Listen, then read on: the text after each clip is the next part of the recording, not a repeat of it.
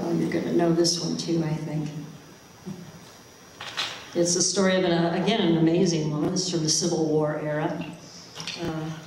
As I heard just earlier this week, she managed to help 500 slaves escape from behind Confederate lines north into Canada without the benefit of social media. So she didn't have Twitter and Facebook to communicate. She was an officer in the Civil War, probably due to her skill to know how to move behind enemy lines.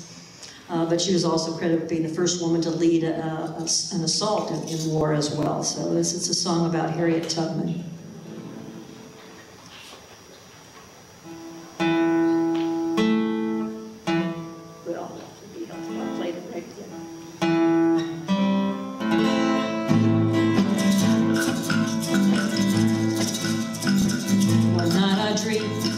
I was in slavery, about 1850 was the time.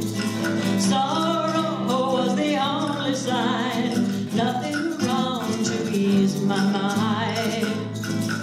Out of the night appeared a woman leading a distant field band.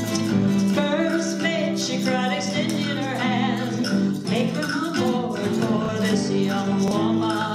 I said, well, come on up, I got a lifeline, come on up to this train of mine. I said, well, come on up, I got a lifeline, come on up to this train of mine.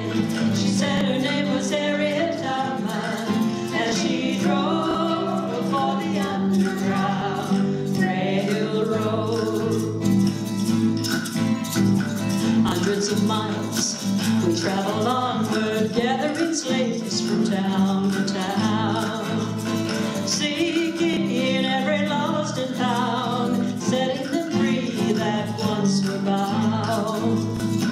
Somehow my heart was growing weaker, I fell by the wayside, sinking sand.